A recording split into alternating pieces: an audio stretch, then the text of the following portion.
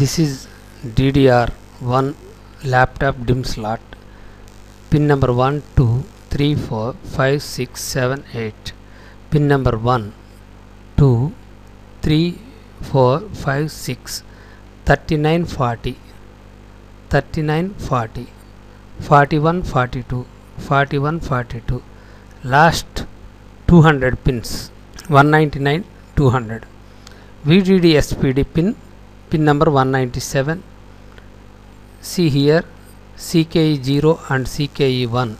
CKE 0 96, CKE 1 95. You should check here 1.1 volt, 1.2 volts or 1.5 volts is there or not. The no voltage at this point. You should check memory controller in GMCH. That means GMCH fault. You should check pin number 9 and 10, 11 and 12, 21 and 22 and 33 and 34. 2.5 volts is there or not. No voltage at this point. You should check memory regulator. This is memory regulator.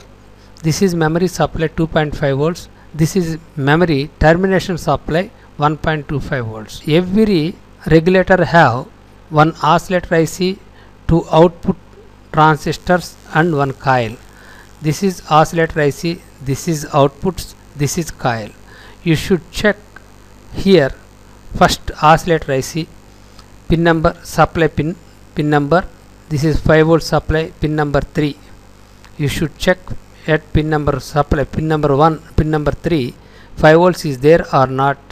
Next you should check enable pin, or you should check VCCA1. This is VCCA1, VCC pin number 22 and VCCA2 pin number 11.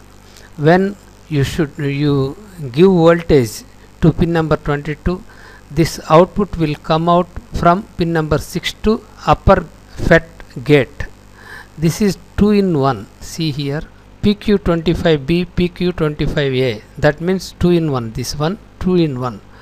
When you give voltage, this pin number 6, this IC is okay. When this IC is okay, 2 volts will present at this pin number 6. 2 volts will present here. This IC is okay. You should check this output. This is output FETs. And when you give voltage pin number 4, this gate, this voltage comes from, this is 18 volts. This voltage comes to drain to source pin number 3. This voltage you should check at PL5.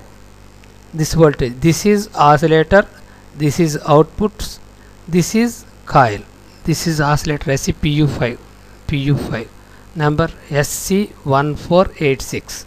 SC1486. This is oscillator IC. You should check here pin number 6, pin number 1.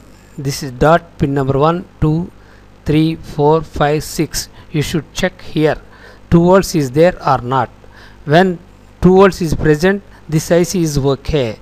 No voltage at this point. You should check input pins and change this IC. This is output FETs PQ25B, PQ25A. So this is 2 in 1. PQ25. See here PQ25. This is PQ25. This is output PL5. See here PL5. This is PL5 coil. You should check here 2.5 volts is there or not. This is memory supply coil. So every regulator have oscillator IC and output FETs and coil.